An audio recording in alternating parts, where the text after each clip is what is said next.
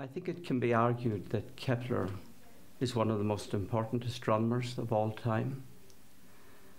Before Kepler, observational astronomy collected data and tried to perceive a pattern in the data, but failed to do so for reasons that I'll explain in a moment. When Kepler properly understood the data, that was at one point of a funnel, and the funnel opened up again when Newton developed his theory of celestial mechanics, which explained that data. So Kepler led to Newton, which led to everything which followed Newton.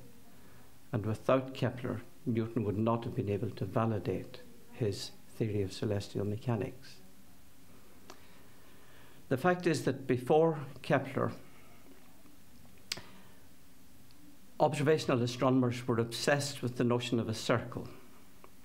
From the ancient Greeks to Ptolemy and to Copernicus and Galileo, they all believed that the planetary motions could be explained in terms of circles.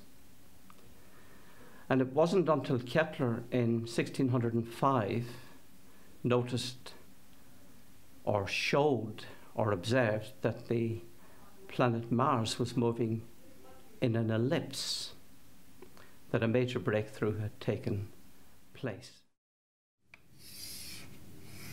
For an ellipse, this distance plus this distance is the same for every point of the ellipse. That's the definition of an ellipse. And Kepler's second law says that the sun is at the focus of an ellipse. The planet is here, and the sun, the planet moves around the circle, the circuit of the ellipse. And the second law of planetary motion says that this line sweeps out equal areas in equal times, as if the planet moves from here to here in 1 second, then this is the area swept out. And if it moves from here to here in 1 second, then this is the area which is swept out. And that area is always equal to that area, irrespective of where it is on the circle.